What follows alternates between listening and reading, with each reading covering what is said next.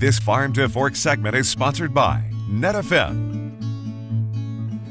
Well, continuing the wonderful theme of innovation at World Ag Expo, I'm here with Cesar Madero of Madero Dairy Systems. And Cesar, tell me a little bit about what you've created working on making sanitation, efficiency, engineering all that much better. What do you pride yourself on at Madero to set yourself apart? Okay, so yes, the Madero company has been around for almost 30 years in the market, and the durability of our products is probably the main key to tell all our customers.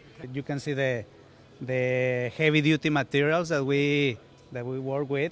It's probably what the customers like the most. Now, this particular robot, this is all about sanitation. What is this doing here? Okay, yes. So what this is doing, it's a pre- and post-sprayer. So this is, of course, sanitation. So what we do right here, it's spraying the teat dip for the cows. So the cows get a better milking. So, and this is in the direction of the robotic milking.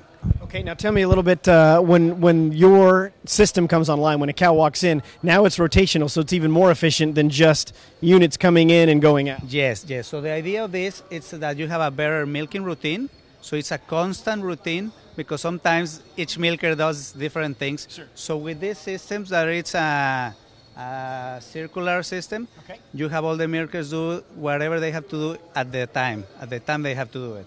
And this sprayer is helping us to reduce the labor that is becoming an issue these days. Okay. So with these robotic systems, we are reducing that issue. And I noticed too, there's an ID band on each cow now. It's not just, you're not reading numbers off an ear tag. Now it's doing it all remotely. Yes, yes. So with this ID system, we can tell how much each cow is producing, so the farmer gets better results with the system they have. Sure. Just another wonderful company here at the World Ag Expo that is making innovation a part of everyday life in farming. For Farm to Fork, I'm Rich Kreps.